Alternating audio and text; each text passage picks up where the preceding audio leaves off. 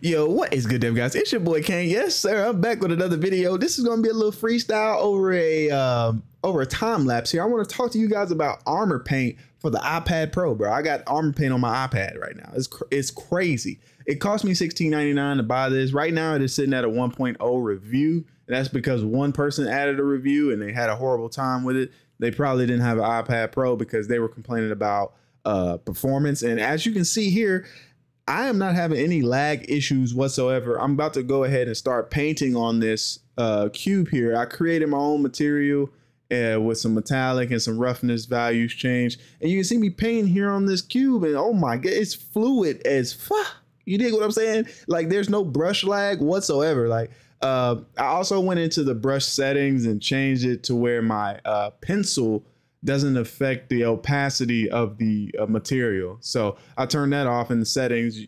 I'm pretty sure there's a lot more settings that you can set up. I just went through this real quickly just to see what the program had in it. I couldn't believe that it was available on the iPad. Like Adobe, Quixel, huge companies still haven't put texture painting software on a device like the iPad, which is used a lot for art. I know I seen something about Procreate is doing something where you can paint 3D meshes inside of Procreate, but that's in Procreate 5 and we don't know when that's going to drop, and you might have to get a new iPad for that shit. So who knows? But yeah, back to this. I'm going ahead and I'm adding a smart material or a procedural material from the cloud of materials that the app creator provides for us. And what's crazy is that you can go in, change to triplanar, adjust the scale, and do all kinds of things. You can go into a node editor and you can change up the values inside of a node editor. It's a node based texturing system, just like the PC version of it. I actually haven't gotten into the node based shader editing, like the Blender stuff that people do. So I'm not too adept and I can't really explain exactly how everything works with that. But I know if you know something about that shit, it's going to be like, wow, I can do this on the iPad. But yeah, you can go ahead and you can paint masks, you can add masks, you can add fonts. You got a pretty decent library of materials. You'll see here that there's a bug when I add the environment map. The materials just completely go to shit. So I started a new project. And one other bug that I did run into when I was doing my first recording was whenever I started a new project, the screen would go black and like the UI would be unusable. But apparently here that didn't happen. I don't know how to make that pop up again. I actually ran into a bug here where the buttons weren't working. That is one thing that I will say needs improvement is buttons, and it needs to let you know that something is loading, like a little loading symbol or a loading bar, progress bar, something to let you know that there's progress being made on what you're doing so you don't repeatedly click over and over.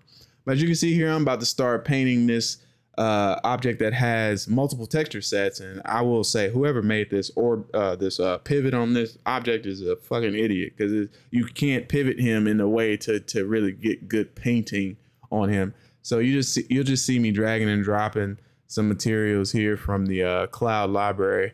It's got procedural edge wear.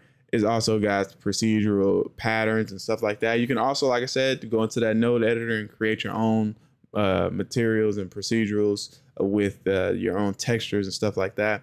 But you'll see here, I'll start adding more materials, just trying to see how many layers I could add before this thing crashes on itself.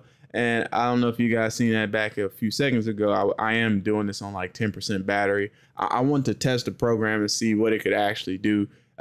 See how much it chewed up battery. I want to say I started with 20% battery and I used the app for about 45 minutes and it ate up 10%. So I don't think it's a battery hog, but it could be optimized in that sense where it'll take up less battery. But you'll see here as I keep on adding layers, it's really dope, man. I'm not gonna lie to y'all.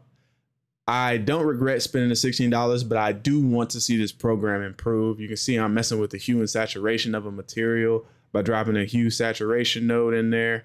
And eventually I'll drop a layer in here and it'll crash. But I was amazed at how cool this software is. And I will say that this could be a huge software. I already left a review. I gave it 3 stars. I told the developer he can be a multimillionaire if he nails this, because this doesn't exist on the marketplace yet. So good luck to him. And if you found this video useful, if you want to try it out, go ahead and test it out on the App Store, man. I'll see y'all. Peace.